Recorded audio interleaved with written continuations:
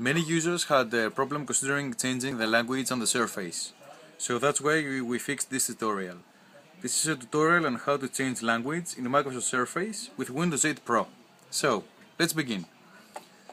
The first time the Surface opens, we hit the first choice which says Español, and we press Siguiente. A new screen will open, we press Acepto and Aceptar. We're waiting for a little bit,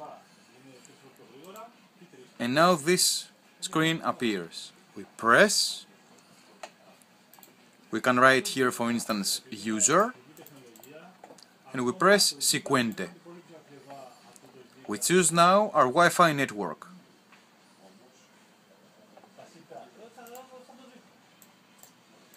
And we press Conectar. In this option here in this window, we shall press Usar la configuración rápida, which is here on the left that you see where the mouse is pointing. In this new screen now that pops up, we press Iniciar sesión, the third choice as you see, and here we shall press Cuenta local, which is the right choice. Basically it means a local user. The new screen now popped up, we press again on the number. We write now another name, for instance user1.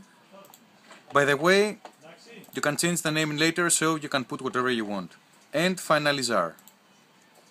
And that's it. The next screen is the start menu of the Windows Pro.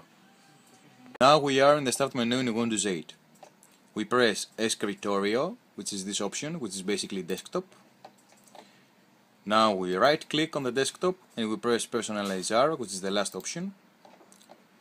Now we select Cambiar iconos del escritorio. In this new window we press Panel de Control and we press Aceptar and we close this window. We now go to Panel de Control. We press Categoria and Iconos Grandes and we go to Region. A new window now appears and we press Preferences de idioma as you see here. This is the second option. In this window now we are searching for the English language. So we press Agregar un idioma and we go to I, which is the English language. We highlight English, we press Abrir, and now we're gonna put English United Kingdom. And we press Agregar.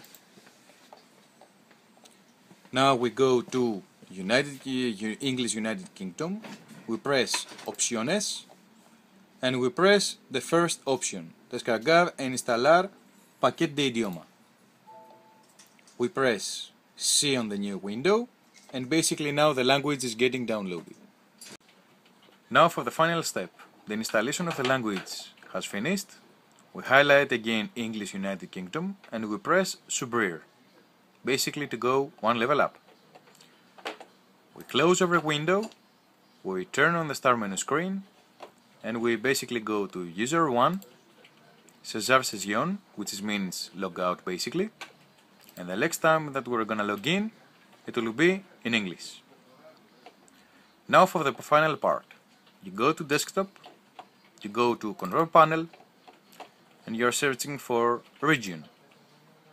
A new window will pop up.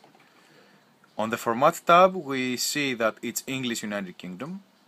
On the Location we search for United Kingdom. In the administrative settings we go to Change System Locale. We press on this window Apply. We are searching for United Kingdom.